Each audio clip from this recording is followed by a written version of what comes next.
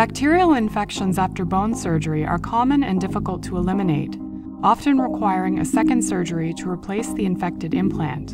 In a communication in advanced materials, Professor Shulin Wu of the Hubei Key Laboratory of Polymer Materials, Hubei University, and the School of Materials Science and Engineering, Tianjin University, along with his collaborators, develop a non-invasive in vivo treatment for biofilm infections resulting from bone implantation.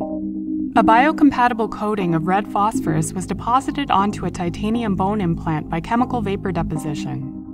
Then, a near-IR sensitizer was immobilized onto the film surface in conjunction with polydopamine and an amino acid sequence to facilitate cell adhesion and proliferation. Singlet oxygen is generated by the sensitizer under near-IR irradiation, increasing the thermal sensitivity of the biofilm, leading to high antibacterial efficiency at 50 degrees Celsius after 10 minutes of irradiation. Transmission electron microscopy imaging showed loss of cell wall integrity, while live dead cell staining confirmed the efficiency of this anti-biofilm system for treating Staphylococcus aureus infections.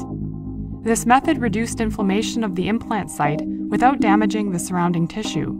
To find out more about this unique biofilm system using red phosphorus on bone implants, please visit the Advanced Materials homepage.